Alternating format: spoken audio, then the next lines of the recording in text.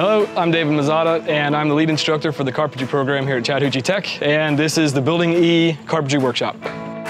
So the first thing that you'll notice when you walk into the workshop is our project shed. This shed was completely built by students, and as you walk inside, you'll see that everything in here has everything to do with residential construction.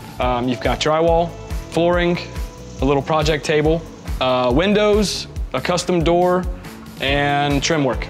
So as we make our way around the shed, you can see that there is also exterior work that goes on in this. Again, this is all student project led, from the roof covering to the siding to the exterior trim, and that opens us up into our material warehouse. I've got a small lumber yard here. You'll be working with pressure treated materials, kiln dried materials. So back here, what you're gonna see is the tool shed. This is where we're gonna go at the beginning of class to get all the materials that we're gonna need to complete our projects. Over here, you've got hand tools, your tool belts that you will wear, your safety equipment, your helmets, your safety harnesses, your clamps.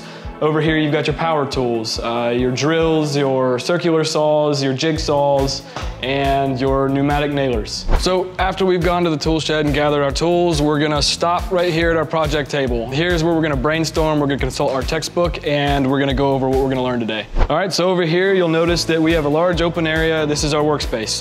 This is where after you've broken into your groups, we're gonna start putting together today's projects.